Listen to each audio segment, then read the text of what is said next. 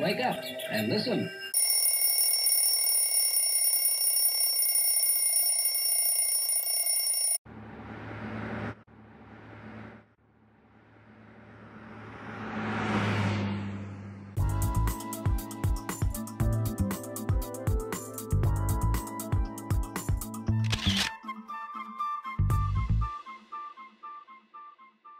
Howdy folks, Lisa here at Everything is a Lie.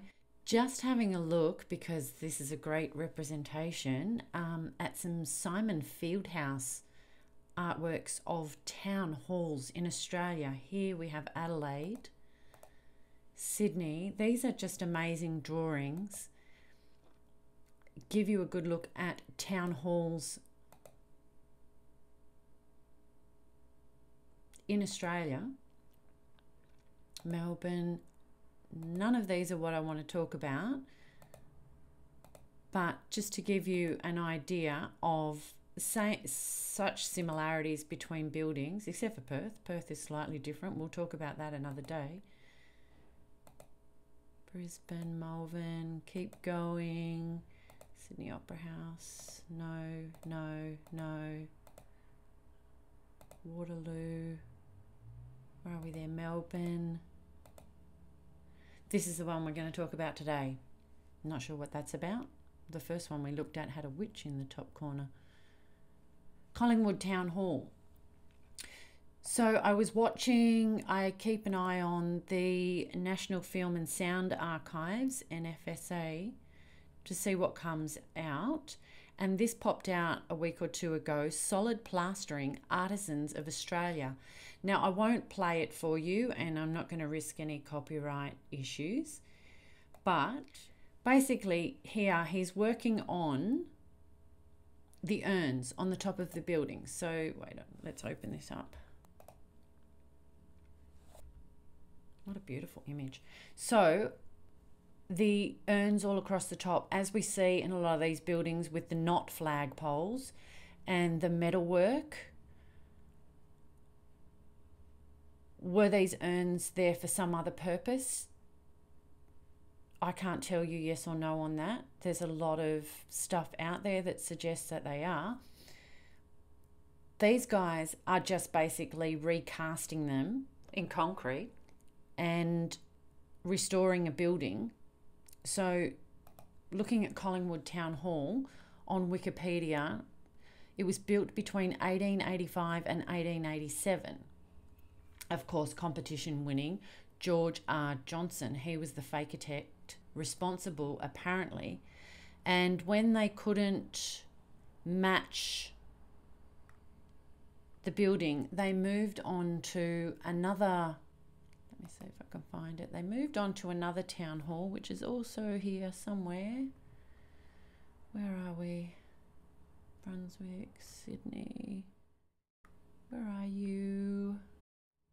I can't see it. North Melbourne. Wait on. North Melbourne. South Melbourne. Where are you? Anywho, they used North Melbourne Town Hall. Maybe he didn't do North Melbourne. I'll get us a picture of North Melbourne. He used the North Melbourne Town Hall to recreate these urns. Now, the interesting part about the video is he says when you add up all the years, 6 months, I think he said in the planning, they were at the 6-year mark or something when the video is being made or something, and it still takes another 1.5 years. So I didn't get the full length of term of the renovation, but to basically recreate all these parts that were missing into restoring it to its former glory took them something like 7 or 8 years. Yet it was built in only 2 years. So they've only got like a team of 4 or 5 men. So assuming that we were building this in the gold rush nonsense, as they tell us, massive building boom, how many teams did they have on it to create that kind of building in 2 years? So taking a look at the fake architect, George Raymond Johnson, It clearly stipulates somewhere in here, let me find it. He may have gained clients through Masonic connections, though many commissions came from competitions. So he had a lot of free time, even though, to enter competitions, even though he was busy working on several other buildings at the time. Also, an interesting note, I won't go through his whole life, there's no need, and you can look if you want. He died early. He died at only 58 of septicemia at sea, and left only £150 behind. So virtually, £150 back then was still quite a bit of money.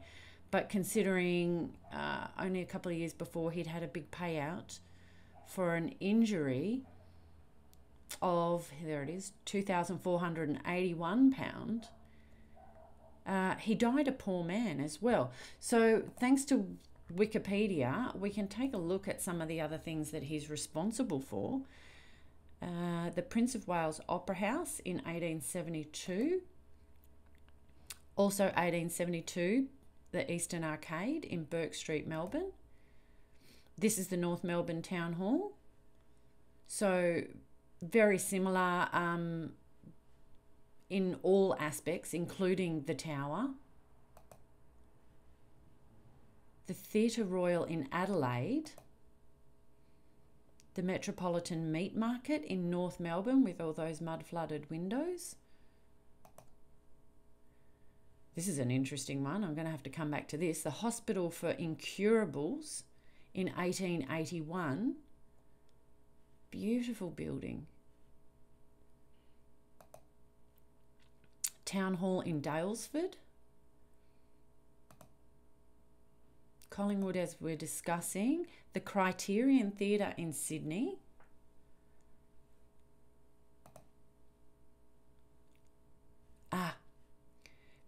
Annexes.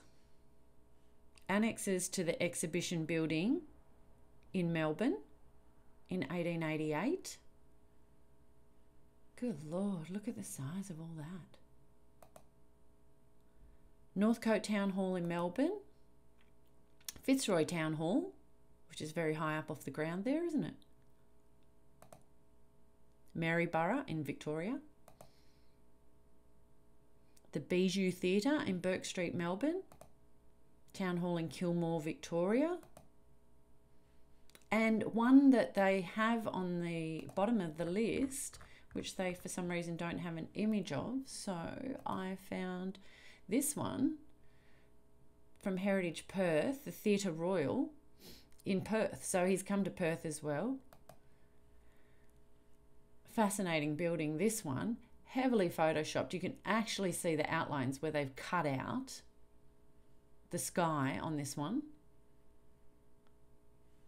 So totally photoshopped. What's this down here?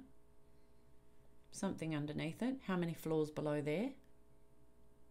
So this was the Theatre Royal and the Hotel Metropole, because same as in His Majesty's, they built a theatre and a hotel together, ironically around the same time. So I don't know why we needed so many in Perth, given how small the population was, but we had lots of hotels and lots of theatres. So here is an interesting image from the Collingwood Historical Society. There's your construction image, which doesn't look fake or photoshopped at all. And yes, that's sarcasm, in 1886. And that's all we have there. And I don't know what the deal is with this photo, but this is laying the foundation stone. I'm not sure what happened to this guy's head, but look at the pixelation around these people. So something is completely cut out behind there. And I don't know if this gantry or whatever it is has just been added in. Quite likely these people have been added in as well. So that's from 1885. So this is our official history. And I'll leave you links to all of these in the comments. I don't think there's anything else we need to know there. Interestingly, there is another Collingwood in Canada as well, with another fancy town hall. Who'd have guessed? I'm just going to slot in here too a bit of an example of other buildings that were going on in that 10-year period around the Collingwood Town Hall being built. And these are just commercial buildings or public buildings. None of this is domestic, so there was all that going on as well at the same time.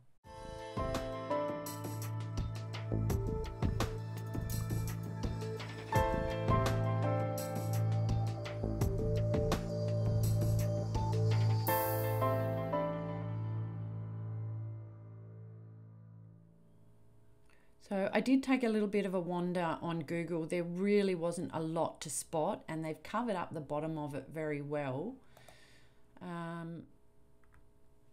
Just check if there's any other good images before we wrap up.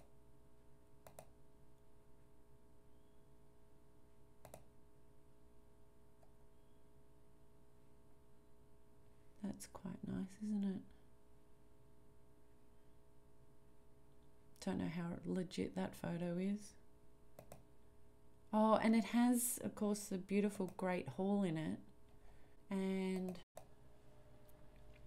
from this page, I couldn't find out much more about, notice, maximum capacity 10 as of the 18th of June.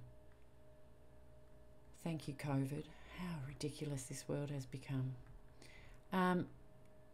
Just gives us a little bit of a look inside. So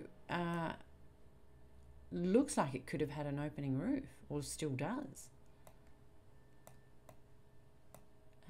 And I'd say a little bit dressed down than what it used to be. Beautiful nonetheless. No organ to speak of.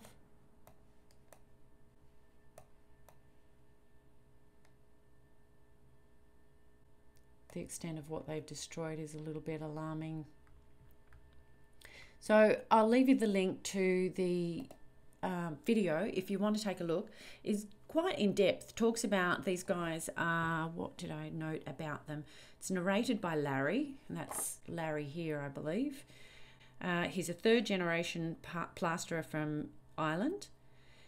They make a lot of their own tools by hand. So the urns were taken away in 1934 and remade from moulds from the North Melbourne Town Hall urns, and some requiring up to 16 to 17 moulds for each piece. Total of 7 to 8 years in renovating. And I think that's about it. You may want to have a look. That's all I have for you today. Thanks for joining me. Talk to you again soon. Stay well, folks. Bye.